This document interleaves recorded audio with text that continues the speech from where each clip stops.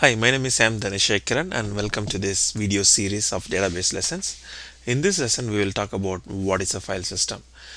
Let me try my best to explain this with an analogy. Let's just say you want to store your stuff. You then approach a storage company.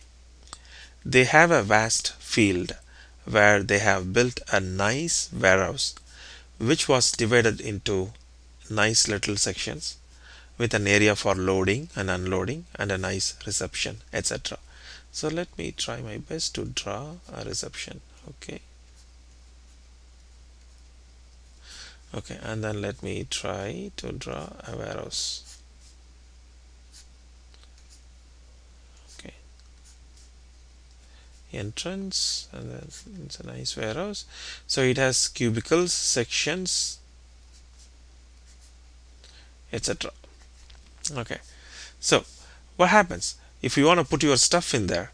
You will drop them in the loading area. Let's say there is a loading area here. So you drop your stuff here. Okay, then the warehouse people, the storage people, they will move those stuff inside, and then you would do the same thing to pick up your stuff. They would pick up your stuff and put those in the loading or unloading area, and then you go and pick them up. So basically what happens is this place is kind of used like a buffer, and since they have it formatted with a lot of partitions and everything, they would give you a flexibility of storing different kind of storage objects.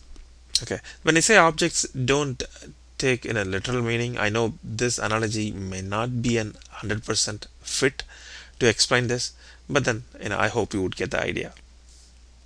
Okay, basically the point is they take a raw vast field and then they partition it, like they format it by building this nice storage area which is divided into nice little sections, and they help you to fetch and put the stuff in there, and they have this little bit buffer area. Okay, so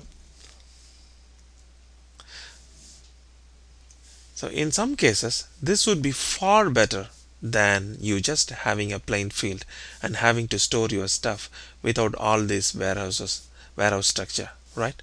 A file system is somewhat like that. Once a hard disk is connected to a computer, the OS can create a file system in there, which would enable applications running on that OS, such as an Oracle database, to store files in that file system. This way, the applications have to go through the buffering systems of OS to access its files. Advantages: better file management because the file system will take care of it, and it's easy to maintain. In case if there is an issue, the administrators, the system administrators or the database administrators would be able to go to wherever the files were stored and look into what happened. Okay.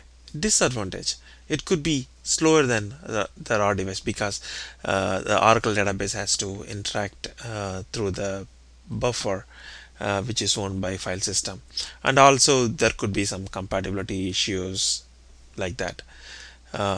So this is what a file system is, and Oracle can store files in a file system too. Thank you.